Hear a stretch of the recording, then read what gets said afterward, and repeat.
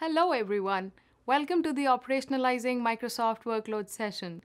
We are glad to have you here with us. My name is Pallavi Sharma. I am a product manager on EC2 focusing on Microsoft and other enterprise workloads. And my name is Siavash Irani, a solutions architect here at AWS, helping customers with their Microsoft workloads. With that, I'm going to pass it on to Pallavi to cover what we are going to show you today. Thank you, Siavash. We are going to be covering a few topics throughout this presentation. We also have a few demos prepared for you. So let's jump right in. When you think about operationalizing your Microsoft workloads, what comes to mind? For a lot of administrators, that might be things like provisioning infrastructure, building automation to provision your environment on AWS, patch management, remote access to configure your EC2 instances within the cloud, backups, patching, monitoring, determining how your Windows and SQL servers are performing in the cloud. Also, it may include things like compliance as well as resource optimization. In this session, we hope to take you through a phased approach similar to a lifecycle management process of how you can leverage some of the services, tools, and capabilities that we built into our platform to help make your life easier when it comes to managing Microsoft workloads in the cloud. We'll go through the agenda, which is going to include tools and services for infrastructure provisioning to help you automate these tasks, services for configuration management. We'll talk about monitoring and performance, then governance and compliance. And at the end, we'll cover resource optimization and end-of-life upgrades. First, we want to talk about infrastructure provisioning. Let's take a 3-tier web application using Microsoft workloads in AWS. What are the manual steps that it takes to build such an environment? First, you need to create a VPC and different subnets in different availability zones. Then, you need to bring up EC2 instances for your web tier, application tier, and your database tier. In case you are using Microsoft SQL Server, you also need to install SQL Server, add the role, and configure security groups. Also, in case you are using directory services, you can either use Managed Active Directory or Simple Directory, or maybe you have set up a trust back to your local on-premises environment. If you do all of this manually, it is going to take time and it is not repeatable. If I want to build similar environment for different purpose, let's say for my development in another VPC, I cannot assure that the other environment that I'm building is going to be exactly the same. There is always human error involved if I'm doing it manually, and it is also time-consuming. Well, all of this can be done using AWS CloudFormation Service. I know many of you are probably familiar with the tool. CloudFormation Service is an infrastructure as a code service where you put all the components that you want to create along with all the configuration in a template file in JSON or YAML format. You can either save it locally or in a S3 bucket. CloudFormation can then go ahead and deploy these components for you. It can be done both for things that are at the AWS layer, like provisioning a VPC, security groups, ACL, and also for things that are at the OS level, like configuring Active Directory or IIS role. There are two big advantages of using CloudFormation. First is that it is automated. An administrator can just start the CloudFormation stack. It's going to go, read the file, and deploy everything for you. Second is that it is repeatable. So if you want to deploy it in another region for DR or for testing and development, you can use CloudFormation for that. To further simplify building these CloudFormation templates, we created AWS Quick Starts. Quick Starts are reference CloudFormation templates which are built by very experienced AWS solution architects for different technologies, including Microsoft solutions. For example, we have a reference template that builds a complete environment for things like Exchange Server, SharePoint, and other Microsoft technologies. We continuously keep adding to this list. you can download these templates and customize them for your own workloads. These can be accessed using the Quick Start URL shown here. For more complex topologies, such as SQL Server Always On, customers have asked us for more options that can simplify their deployment process. For example, when you provision SQL Server Always On manually, you have to follow multiple steps and configure multiple services to put it together. First, you determine the right instance type and EBS volume for your performance needs. Then, you check whether this infrastructure meets your organization's budget requirements. Then, you learn cloud best practices and assemble your deployment workflow according to that. Finally, you provision these resources and then configure a whole bunch of settings like Windows Server failover cluster, Active Directory, and SQL Server before you can use the database. To make it easy for you to deploy third-party applications such as SQL Server Always On, we announced the AWS Launch Wizard. This service offers you an end-to-end guided experience for sizing, configuring, and provisioning SQL Server Always On EC2. You don't have to identify and provision individual AWS resources. On the console, you simply input your SQL Server requirements, including performance, licensing, number of nodes, etc., and the Launch Wizard identifies the right AWS resources for your needs. The Launch Wizard presents you with an estimated cost of deployment. You have the ability to modify the resource configuration and instantly see an updated cost assessment. Once you approve, AWS Launch Wizard provisions and configures these resources to create a fully functioning, production-ready deployment. The Launch Wizard follows the AWS recommended best practices and automates the deployment in fraction of the time of what it would take to do it manually. It also creates custom CloudFormation templates that can serve as a baseline to accelerate any subsequent SQL Server deployments you may have. You can use this service with standard and enterprise editions of all current SQL Server versions, including SQL Server 2019. In addition to the general availability for SQL Server, we recently announced a preview for SAP deployments through the Launch Wizard. You can anticipate that we'll continue to add more workloads to the Launch Wizard.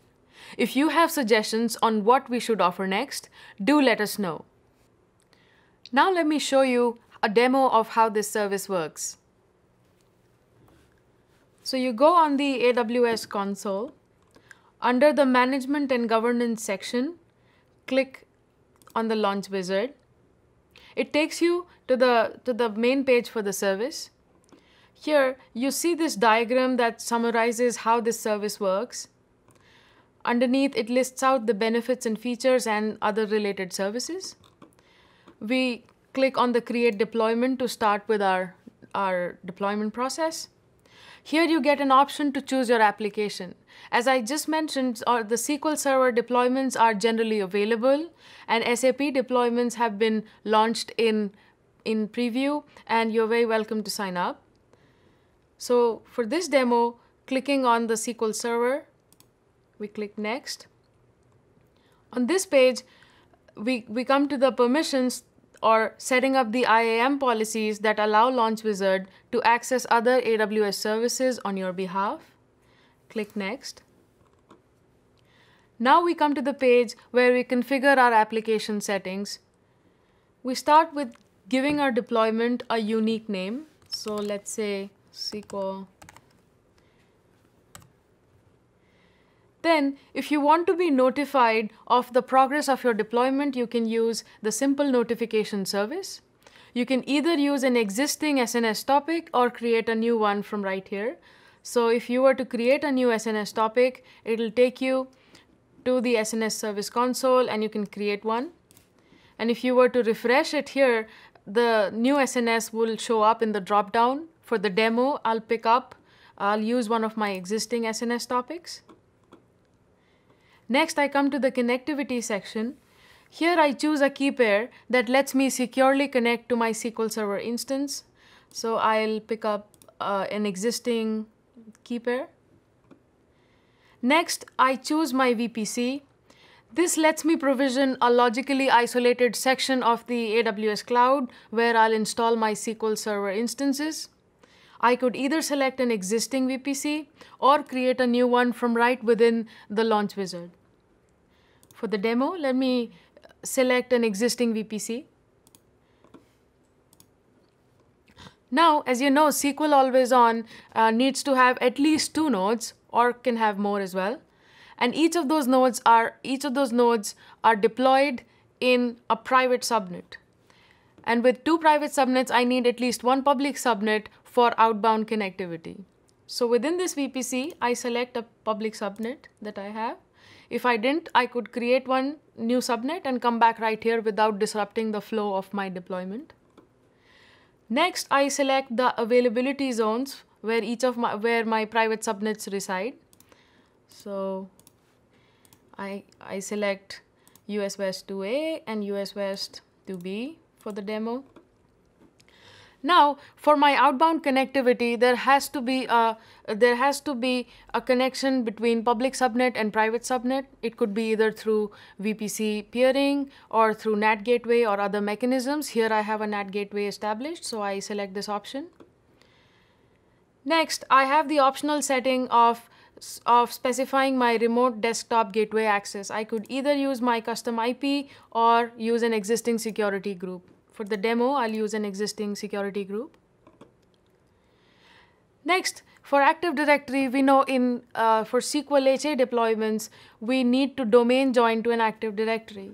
So Launch Wizard gives me an option to either connect to an existing Active Directory. Now this could be an existing AWS managed Active Directory or an on-premises Active Directory. In either case, I will provide the username and password for connecting to it. For the demo, let me create and connect to a new AWS managed AD. So let me set a password.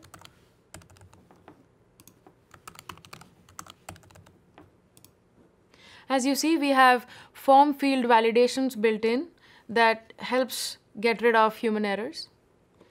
I'll take a demo domain DNS name. Now, if I had connected to an existing AD, I would have had the option to use an existing SQL service account within that AD, but since I'm creating a new AD, I'll create a new SQL Server service account as well. So let me set a username and a password.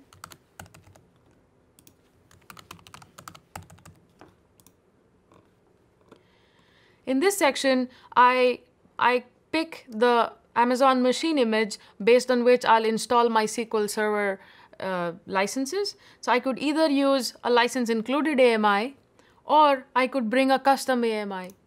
So if I had any custom AMIs, this dropdown would automatically detect it from my account and populate the dropdown. The custom AMI option lets me bring a BYOL version or a license included custom AMI. For the demo, I'll pick from a license included AMI. And as you see, all the current SQL Server versions for both Standard and Enterprise Edition are supported. So let me pick the SQL 2019 Enterprise Edition. Below are some optional settings such as specifying the node names for primary, secondary. Also, if I wanted, I could add additional secondary nodes. But for the demo, let me move past these optional settings and click Next. Now I come to the section where I define my infrastructure requirements. Now here too, you have the option to either let AWS recommend the resources for you. So you could specify your requirements like you would on premises, for example, number of cores you need, how much memory, and according to that, the Launch Wizard recommends the right resources to meet your requirements. Similarly, if you already know what instance type you are looking for, you can just select the Choose Your Instance option, and then from this drop-down, easily select the right instance for you. For the demo, let me go with the recommendation. Another thing to note is once you pick the right resource, we provide you a cost estimate to help you pick between different selections. So as you see, it's reflected, the change in cost estimate is reflected in real time, and that helps you make decision and compare options. So you can also add tags to your different components or the entire deployment. Once you finalize the stack to deploy, click Next. Now finally, on the Review and Deploy page, you see the summary of all the infrastructure and settings that are going to be deployed for this configuration. You acknowledge and hit Deploy. This starts the deployment process.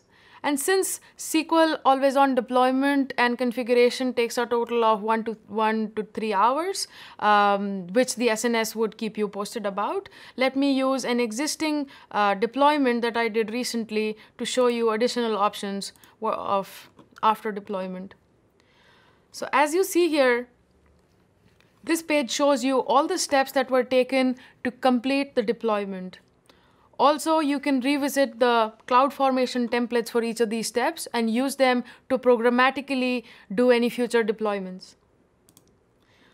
The summary gives you another view into all the components and settings and infrastructure that was deployed on your behalf.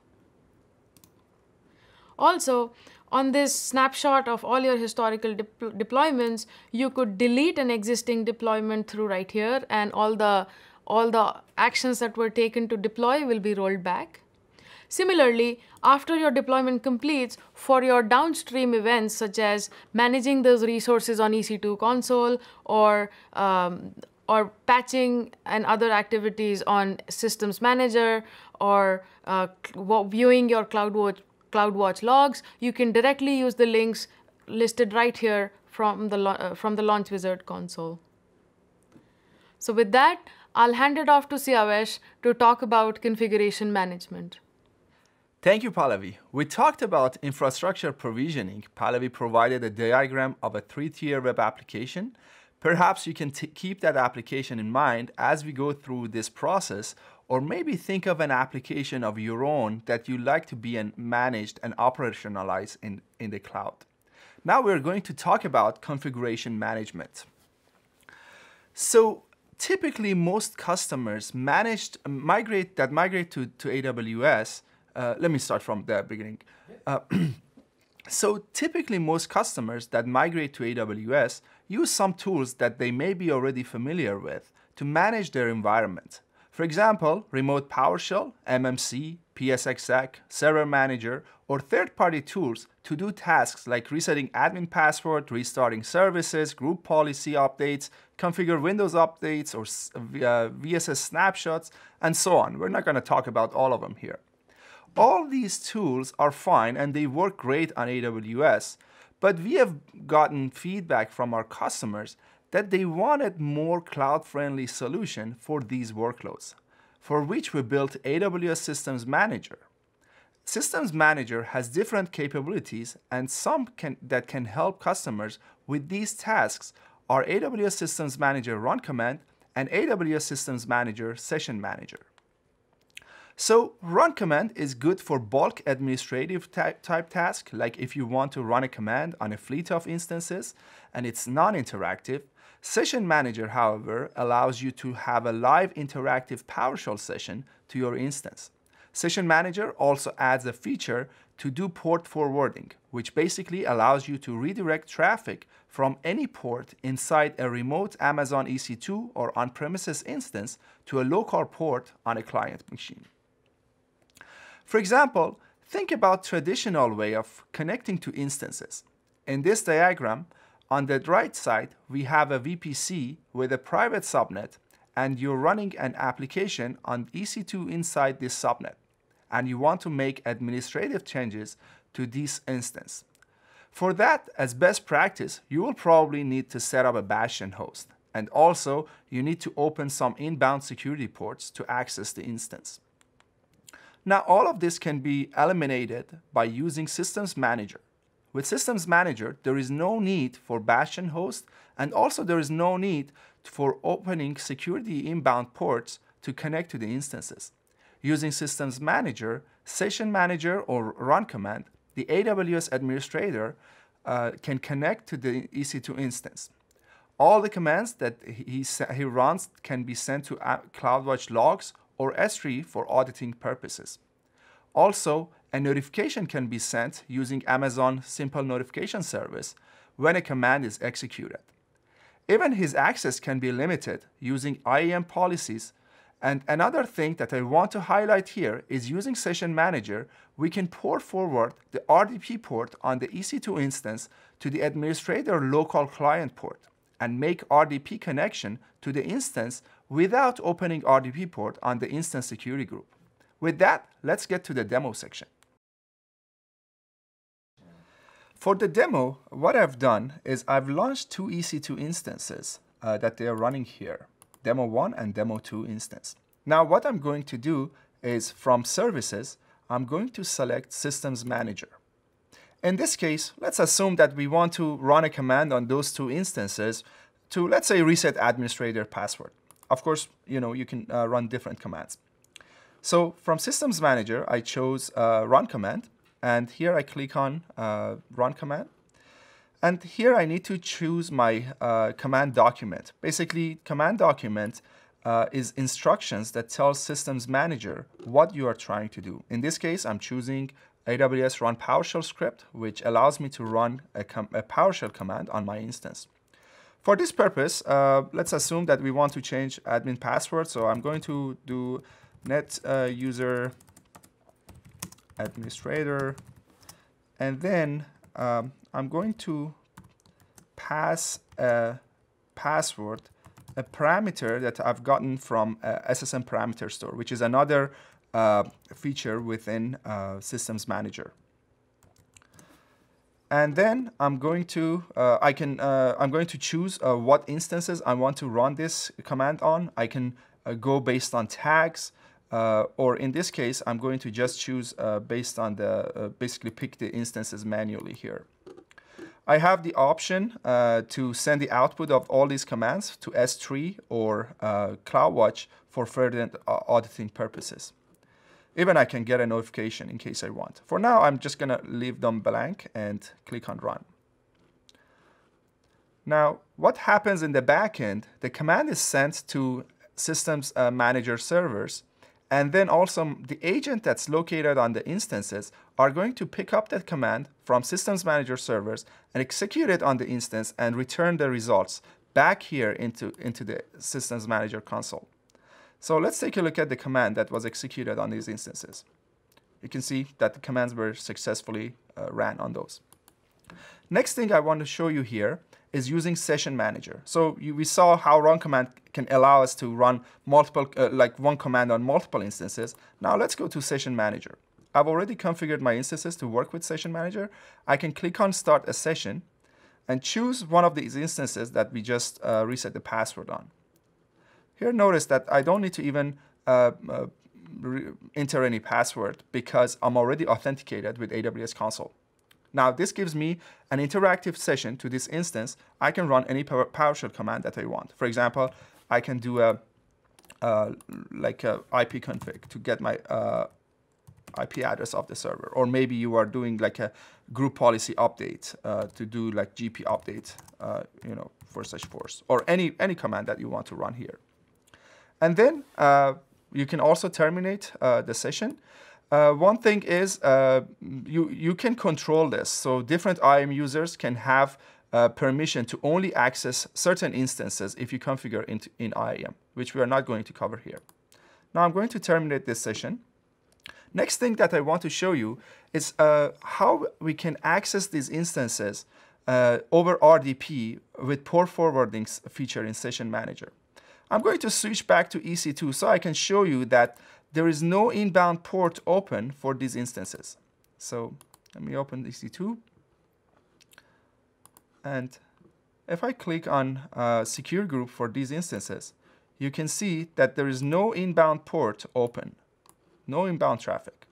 Now, what I'm going to do is I'm going to open command prompt and run this AWS CLI, which basically what it does, it's going to port forward port 3389, which is the RDP port on the target server, to my local laptop port, which is 3380-899.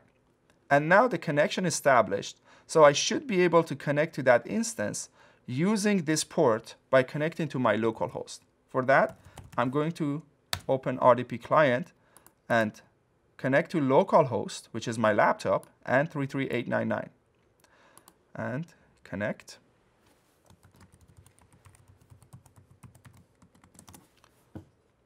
There you go. Without any inbound ports, I was able to connect to this target server. Okay, with that, I'm going to go back to the presentation. So besides interacting with your servers or managing their configurations, there are many other tasks where we're not going to cover all of them in this session. But one task that is very important, especially in Windows workloads, is patching Microsoft workloads.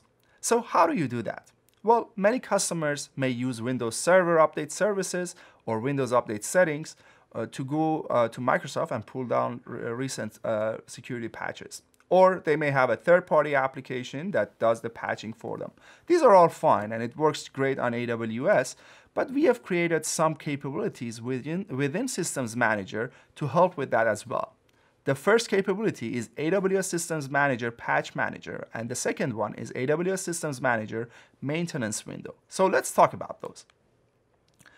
So Patch Manager is used to automate the process of patching your managed instances, and it allows you to scan for missing patches as well as scan and apply missing patches individually or to a large group of instances by using EC2 instance tags.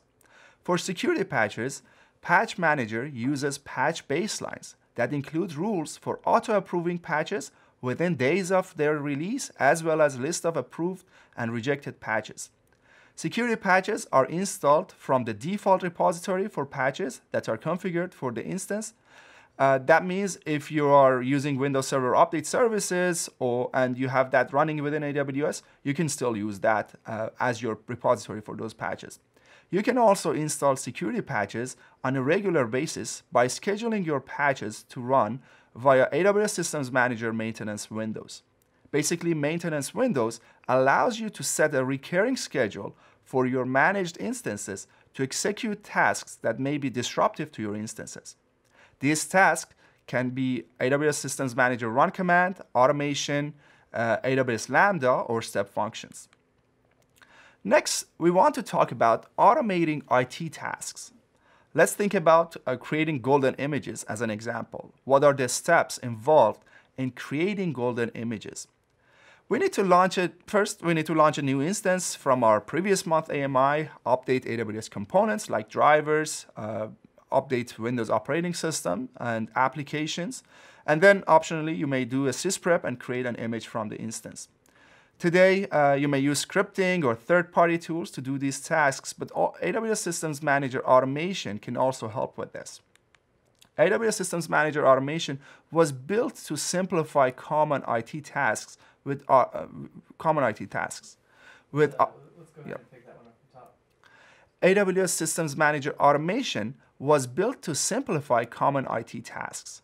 With automation, you can express your workflow in JSON or YAML-based documents, and it supports different tasks ranging from Systems Manager Run Command to Lambda functions and AWS API calls. Next, I'm going to talk about monitoring and performance management of Microsoft workloads in AWS. Keeping your business-critical applications up and running is #1 priority in order to provide a reliable service to customers and maintain SLAs. You need visibility into how your applications are utilizing various resources so that you can identify performance bottlenecks before they impact your customers. You can use Amazon CloudWatch service to monitor these type of resources. With Amazon CloudWatch service, there is no need to set up monitoring servers, and CloudWatch allows you to monitor resources that are available to the hypervisor, like CPU usage, disk I/O usage, server health checks, but also it allows you to monitor ingest metrics, like memory usage, specific kernel metrics, or application-specific metrics like SQL performance metrics or .NET metrics. Basically, it supports for all Windows performance counter metrics. Not only we need to monitor resources, but also another important thing to monitor is logs. These logs can be IIS logs, Windows event logs, SQL logs, cluster logs, third-party application logs, or any other log type that you can think of. You can store all your logs from everywhere, even from your on-premise servers to Amazon CloudWatch service, and monitor them.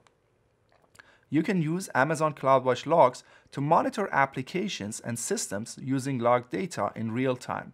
For example, CloudWatch logs can track the number of errors that occur in your application logs and send you a notification whenever the rate of errors exceeds a threshold you specify. By default, logs are kept indefinitely and never expire. You can adjust the retention policy for each log group, either keeping the indefinite retention or choosing a retention period between 1 day and 10 years. CloudWatch logs stores your log data in a highly durable storage, which can be accessed at any time. So the question is, how can you send logs or performance metrics to Amazon CloudWatch service? One option is CloudWatch Agent, which is a Windows service that gets installed on Windows, and then based on the configuration file, it can send logs, Windows events, or performance metrics to CloudWatch service. Another option is to use Amazon Kinesis Agent for Microsoft Windows. Amazon Kinesis Agent for Microsoft Windows is a configurable and extensible agent. It runs on fleets of Windows desktop computers and servers, either on-premises or in the cloud.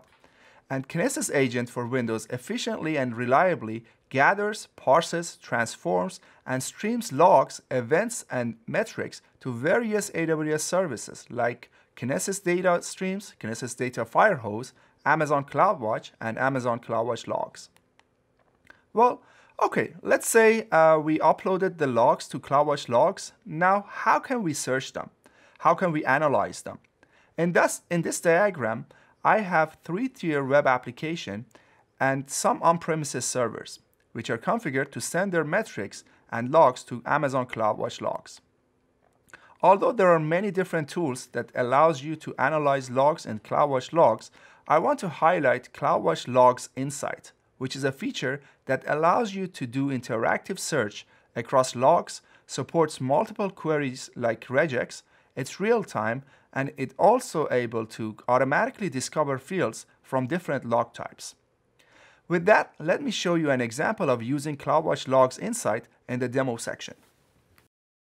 So for the demo, what I've done, the same two servers that we looked at before, I've configured them to send their Windows security event logs to Amazon CloudWatch Logs service.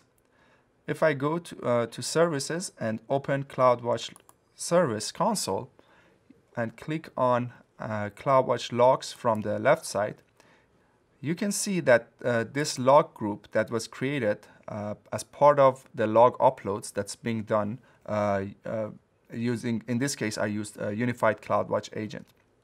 And if I go here, I can see all type of security logs that has been uploaded. But now I want to click on Logs Insight. This utility gives me opportunity to look into these different logs and look for a specific log event and basically analyze them. So I'm going to choose Windows Security Log Group here, and let's assume a scenario where you want to see, let's say you have a fleet of Windows servers, and this can be on-premise, in the cloud, and all these logs are being sent to CloudWatch Logs. Now, suddenly someone tells you, hey, who were the users which logged into this fleet of Windows servers over the last hour or over the last 3 hours? With CloudWatch Logs, we can easily query for that. And even we can query to see what process that user ran or used to log into these servers. What I'm going to do is I'm going to copy this query to CloudWatch Logs Insight. And when I run this, it shows me all the previous logons to my servers. And even I can filter down by a specific time frame. using this little cursor here. And it shows me users, it shows me logon type and process name. Now, let's say you want to filter and not include system users, because you may see a lot of those in the system account. I can easily come here and add a filter, so it, based on regex, to exclude users that are system from the query. So with that, I'm going to go back to the presentation. Next, I'm going to talk about Amazon CloudWatch application insights for .NET and SQL Server. The way the product started was customers told us that troubleshooting tiered applications are difficult because they have to look through the logs and metrics for different tiers of application and try to correlate between the logs and metrics to find the root cause of an issue, and usually because of too much noise in the logs, this process is time-consuming and cumbersome. CloudWatch Application Insights for .NET and SQL simplifies these tasks by detecting anomalies using machine learning. It can also visualize the root cause in Amazon CloudWatch dashboards and improve customer experience by significantly reducing the time to resolution. Next, we are going to talk about governance and compliance. Every organization has certain baseline and rules that they want to make sure that their environment is compatible with them. Before doing that, you need to keep an inventory of all different components of your environment. By keeping inventory, we mean we need to have a list of all OS versions and their patch levels, software installations, application configurations, licenses, and so on. Remember, we cannot print this list because the moment we print it, it's out of date. So keeping inventory should be a dynamic and ongoing task. AWS Systems Manager Inventory Service can help us with all of these tasks. Next, let's talk about managing configuration drift. Configuration drift happens when a system drifts from its intended configuration. Some of the example configuration that can be drifted are like disabling RDP access, ensuring firewall rules are enabled, enforcing application settings, and so on. Possible reasons that drift can occur include system updates, code pushes, hardware upgrades, or software updates, or even end user accidentally modify settings. You can use AWS Systems Manager State Manager to prevent configuration drift. Basically, you can define a specific configuration, and AWS Systems Manager State Manager can check your EC2 instances against the desired configuration based on a schedule. It also supports both on-demand and on-premises instances. Basically, you can define a specific configuration, and AWS Systems Manager State Manager can check your EC2 instances against the desired configuration based on a schedule. It also supports both on-premises and EC2 servers. Next, we want to talk about AWS Config, which allows you to discover configuration changes across different AWS resources.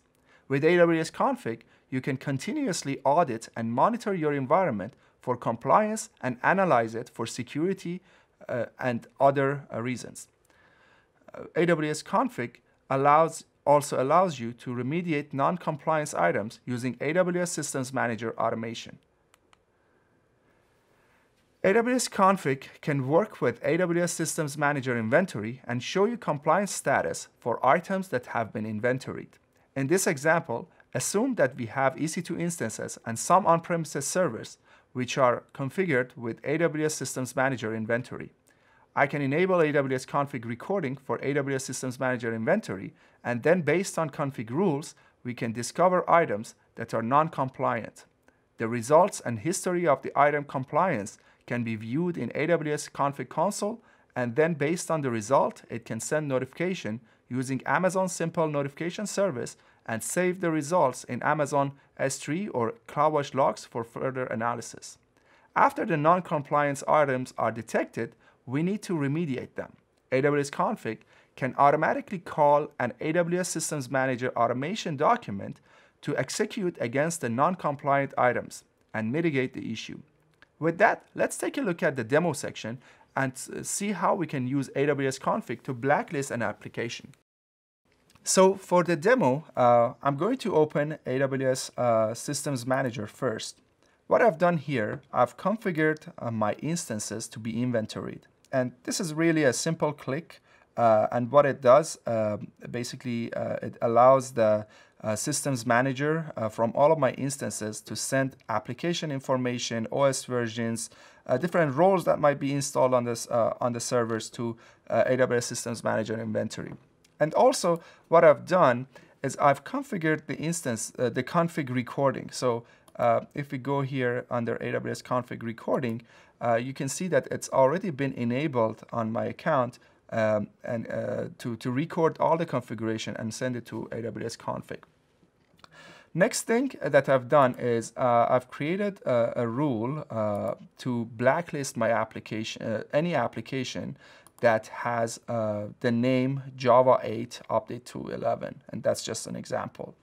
And I've already also installed the Java on these two instances, so they show as non-compliant here. What I can do here is I can choose these instances and remediate it.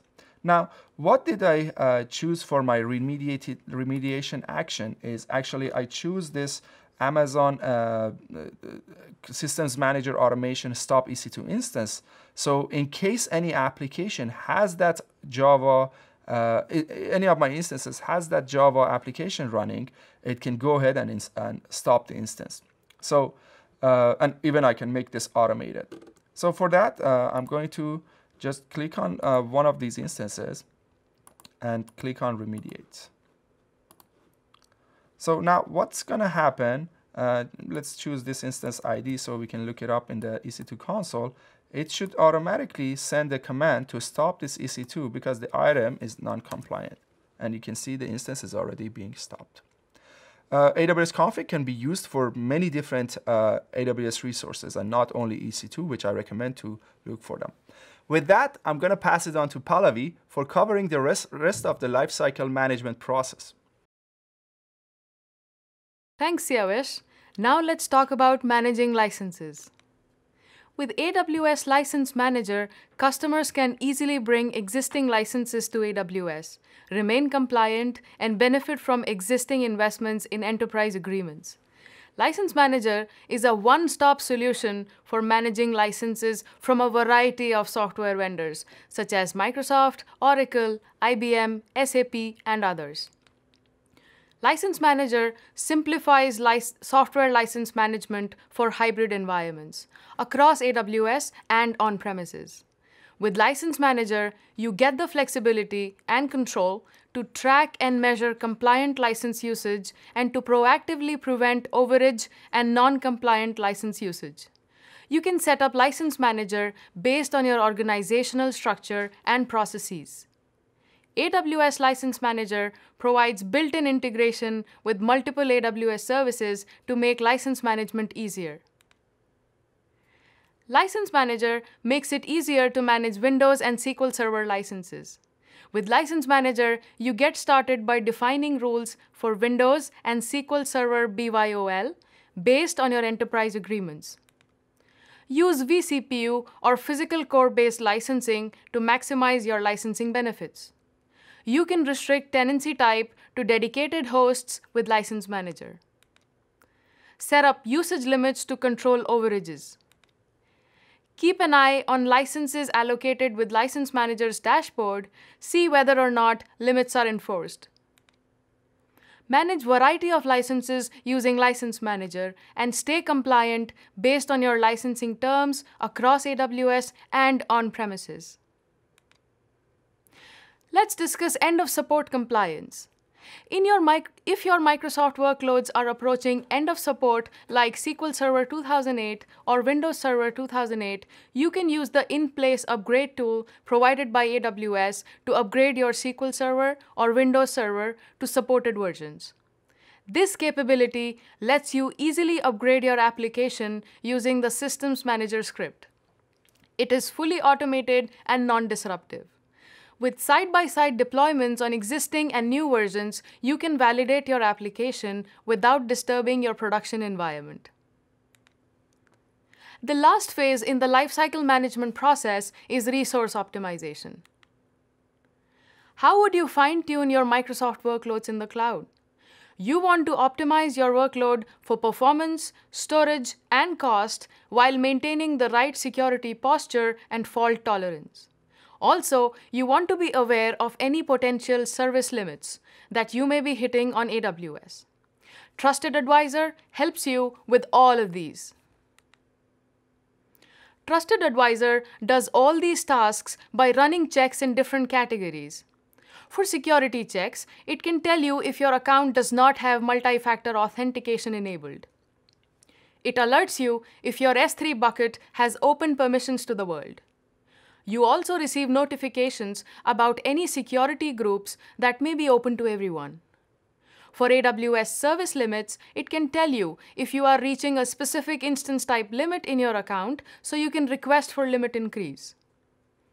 For cost optimization, Trusted Advisor can notify you if an instance is underutilized, so you can change the instance type to a smaller size to reduce costs. For fault tolerance, AWS Trusted Advisor can tell you the age of your EBS snapshots, so you can renew your EBS snapshots. For performance, Trusted Advisor can tell you if you have overutilized EC2 instances, so you can take action to improve performance. Of course, these are just example checks in each category. And there are many more that Trusted Advisor offers. Course checks and recommendations, which include security and AWS service limits, are available to all AWS customers. And full Trusted Advisor checks are available to business and enterprise support plan customers. We recommend that for production workloads to have at least business support plan. Another optimization practice that you could implement for your Microsoft workloads is to eliminate the OS license costs for your SQL Server workloads by moving them from Windows to Linux. To achieve this, AWS provides you a SQL Server replatforming assistant, which is based on Systems Manager scripts. You can use it on your SQL Server workloads running on-premises or on EC2. This tool lets you easily bring your SQL Server workloads from Windows to Linux and eliminate Windows license usage and fees. To summarize what we discussed, we covered how to use AWS CloudFormation to provision resources and how to use AWS Launch Wizard to build a SQL Server always-on deployment. Under Configuration Management, we discussed how you can use different system manager capabilities like Session Manager, Run Command, Patch Manager, Automation, and Maintenance windows to manage your environment. For monitoring and performance, we talked about how to monitor your resources using CloudWatch and CloudWatch logs. Also, we covered how you can use CloudWatch log insights to query and analyze CloudWatch logs in real time, and also how CloudWatch application insights for .NET and SQL Server simplifies troubleshooting of tiered applications using machine learning. Under Governance and Compliance, we talked about preventing configuration drift using Systems Manager, State Manager, and also we showed how you can maintain compliance by integrating AWS Systems Manager, Inventory, and AWS Config. Also, we showed how License Manager can assure you stay compliant for different license agreements, and how you can automatically upgrade your end-of-support Microsoft workloads using Systems Manager. Lastly, we covered how Trusted Advisor can help you by providing recommendations for optimizing your environment from different angles. We also covered how you can use Systems Manager to replatform your SQL databases from Windows to Linux to reduce costs. As next steps, we encourage you to revisit your lifecycle management process and see if there are areas where you can leverage our services to help you reinvent it. If you have any questions, reach out to your AWS account team or the AWS webpage and fill out the form, and someone will reach out to you. We also have a large community of partners that have AWS knowledge and Microsoft on AWS certifications that can help as well. I'd like to thank Siavesh for delivering this session with me. My name is Pallavi Sharma. I want to thank you for watching this session, and here is our contact information.